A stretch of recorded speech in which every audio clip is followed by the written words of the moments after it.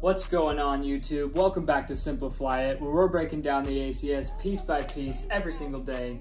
You guys already know the deal. I'm Garrett and I'm a flight instructor, and today we're breaking down the equipment requirements for day and night VFR. Now this is one of my favorite topics to talk about just because ATOMATOFLAMES, this acronym over here, is arguably the most famous acronym in aviation right now. The regulation for today's lesson, 91205, guys, if there's any regulation to memorize for your check ride to be able to talk about thoroughly, 91205. It's universal, every check ride guaranteed. Now there's not a specific reason for this. I believe it's just because ATOMATOFLAMES and flaps, the whole regulation covers a lot of different equipment, which can dive into tons of different conversations based on what your DPE may choose to talk about with you. So I didn't want to start the video with the acronym already drawn out because it's just going to fill up the whiteboard and look cluttered, so we're going to go through it together. Now talking about equipment requirements, 91205 is your end-all be-all. It gives you all the information on your equipment requirements for both day and nighttime flight in VFR conditions. So regardless of what kind of plane you're flying, if you're operating under Part 91 rules, you gotta have all the equipment listed in this acronym. And if you're flying at night, you gotta have all the equipment listed in that acronym and this acronym. So first one we're gonna talk about is ATOMATOFLAMES. That's your day VFR requirements. All right, and our first A is Altimeter.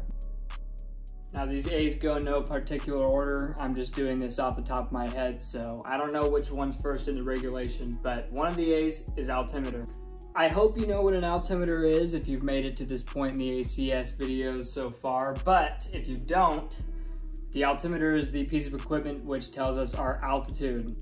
Shown on screen here, there's three different hands. One's for 100s, one's for 1000s, and one's for 10,000s. And the way I've always described it is if the arrow isn't there yet, you haven't gotten there yet. So based on this picture, I don't know which one I'm selecting yet, so I'm gonna put the answer on screen, but what do you think the altitude is? Each one's gonna look a little bit different, but generally they all follow the same rules unless you're using a digital one. The altimeters in glass cockpits are laid out a little bit differently, but they're giving you all the same information, which is your MSL altitude, or your altitude above the mean sea level. Next is a T, so we're gonna do tachometer. Now, if you don't know what a tachometer is, don't be ashamed, but be ashamed. Nah, I'm just kidding, guys, but I just say that because there's one in your car, and a lot of people just call it their RPMs or their RPM gauge, but that's what your tachometer is. So RPM stands for revolutions per minute, or rotations per minute. And all it is how fast the crankshaft in your engine is spinning per minute. So if your RPM gauge, your tachometer is sitting at the 3, you're at 3,000 revolutions per minute. Your crankshaft is spinning around 3,000 times every single minute. We're gonna dive much deeper into engines and systems later on for task G, but for now, I'm just gonna give you guys the basics. Now, another reason your tachometer is important is because it keeps track of your engine's total time. And your engine's total time is important for a multitude of reasons. But for this video, just know that you need a tachometer to fly. Next one is an O, so we're gonna do oil pressure gauge.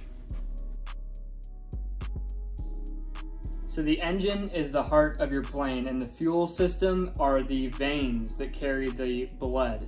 The same way that your heart has high or low pressure, your engine also has high or low oil pressure. If you have high oil pressure, there could be a blockage in one of your fuel lines, the same way that your arteries could have a cholesterol blockage. If you have low fuel pressure, that could mean that there's a fuel leak. And I know the comparison's kind of weird, but I do just make the comparison because it makes it really easy to remember.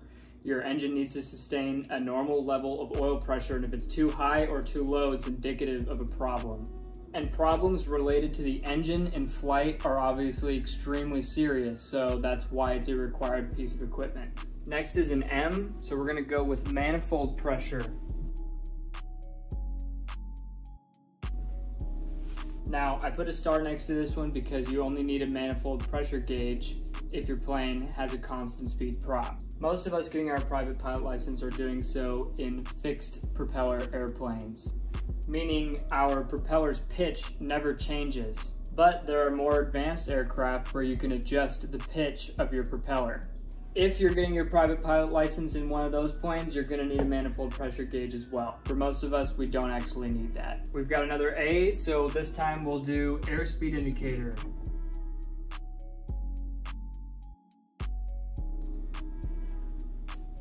Now our airspeed indicator is like your speedometer in the car. It's telling us how fast we're going. Now there are multiple different kinds of airspeeds, but the kind of airspeed that your airspeed indicator is telling you is indicated airspeed. In your flight training, you'll also learn about other airspeeds like calibrated airspeed, true airspeed, ground speed, and we will be covering those in our later videos as well. So if you do want to see those, like and subscribe so that we can keep making these ACS videos and give you guys all the knowledge necessary. All right, next T we've got is our temperature gauge.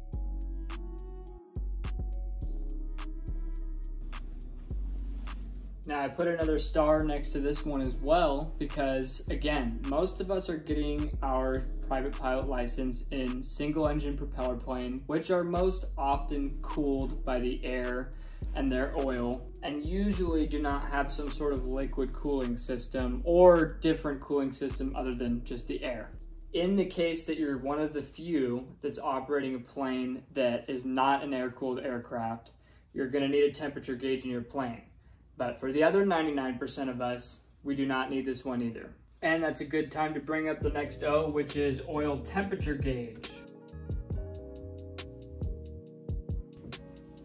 Now, as I just said, most of us are in single engine air-cooled planes. And in that case, you gotta have an oil temperature gauge. And similar to oil pressure, a really high oil temp can be indicative that you've got an oil leak. If a bunch of oil leaks out and all of a sudden your engine is just metal on metal, it's going to start getting really hot, and the leftover oil that there is left is also going to be really hot. And that tells you that you need to land right now. On the other side of it, say you're in some cold place and you start your plane in the middle of the winter and the engine's running rough for a while you're taxiing around. You take a look at your oil temperature gauge and it's still really low. It might give you an answer as to why your engine's running rough. Is it really a problem with the engine, or has the oil just not warmed up yet? All right, next we got our only F, and that's our fuel gauge, or fuel gauges.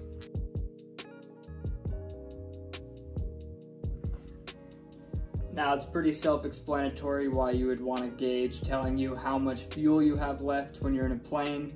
Running out of fuel on the ground in a car is one thing. Running out of fuel in a plane or a helicopter is obviously something entirely different. So it's required that you have fuel gauges on your plane for every tank. So if your plane's got 2 tanks, you need 2 fuel gauges. Next one we got is our only L, and that's our landing gear position indicator.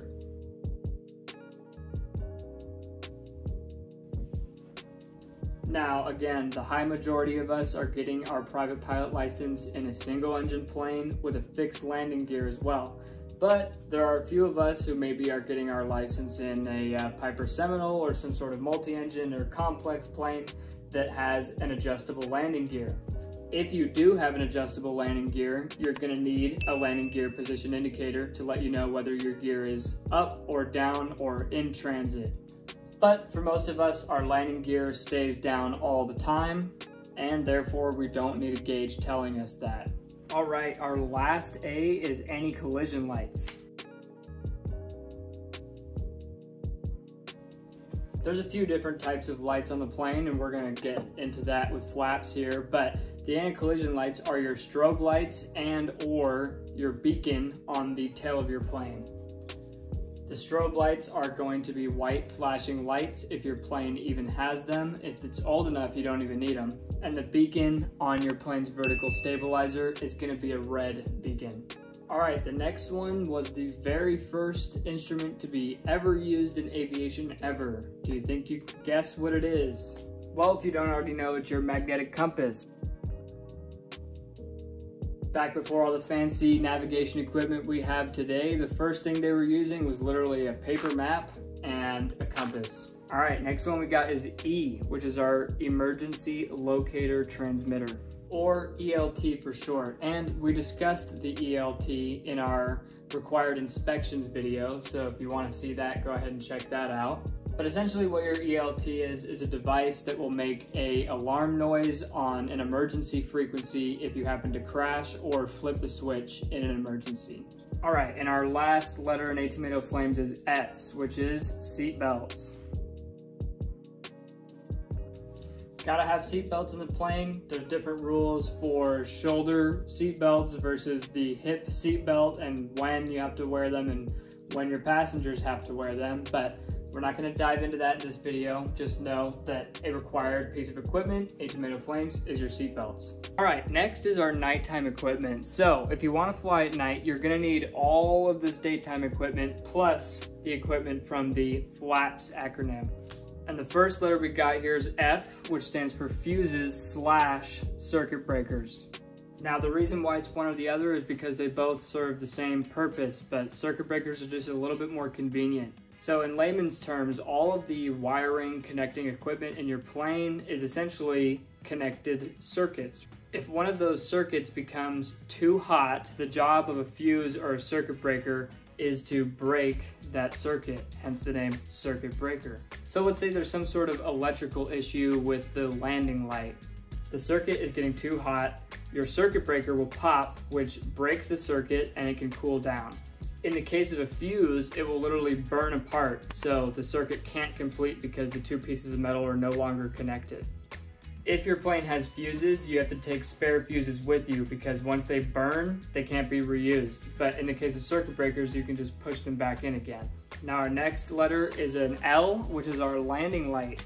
Now I put another star next to the landing light here because you actually don't need a landing light if the plane is not for hire. Meaning again, if you get your private pilot license and you go out flying at night on your own, you technically don't need a landing light, but I would strongly advise against that. Even if the airport you're going to at night has lights on the runway, without a landing light, it looks like you're literally landing into an abyss. So I just recommend that you don't go flying at night without a landing light because it's kind of eerie. I've had to do it once before because of a burnt out landing light and I did not see the ground until I was literally 5 feet over it. I could see the runway lights, but the ground in front of me appeared to be much further away until I was literally right there.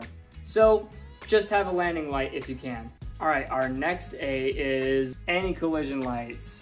Yes, anti-collision lights are also in ATOMATOFLAMES. I think they just included it in FLAPS specifically to make the FLAPS acronym work because without the A it would be FLIPS. So they added it in. All right, next letter is P, which is gonna be our position lights. Now our position lights, also called our navigation lights, are the green and red lights that we see on the tips of the wings of the plane. This is actually copied from how ships do it. They keep green on the right and red on the left. That's exactly what we do. And that's so that when we're flying at night, if we see a green or red light, just by the color of the light alone, we should be able to determine which direction that plane is going relative to us. And the last letter here, I think everybody would assume, but they say it anyway, which is a source of power. Now, this isn't referring to your engine as a source of power, it's referring to a source of electrical power, which for most of us is gonna be our alternator. And if you drive a gas-powered car, your car also has an alternator. Your engine has that belt, which is connected to all those different things. One of them is the alternator, and the spinning power of the engine is converted into electricity by the alternator, which can charge your battery, and then your battery is able to charge your avionics and other equipment. Alrighty guys, and that's all there is to it for ATOMATOFLAMES and FLAPS. Again, try and remember this acronym. Some of these things you don't have to remember. You can just reference the FAR I'm for, but this one, I recommend you remember it, both of them, ATOMATOFLAMES and FLAPS.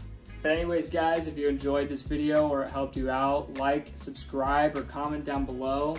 And let me know where you guys are doing your flight training at. I was saying that in the last video, but just in case you didn't see it, I want to see who is the furthest away from where I'm at doing flight training. I personally did mine in Arizona, and that's where I'm still at, so I want to see who's the furthest away from that. But if you're in Arizona too, shout out. But anyways, guys, I hope you have a good rest of your day, and I'll see you tomorrow.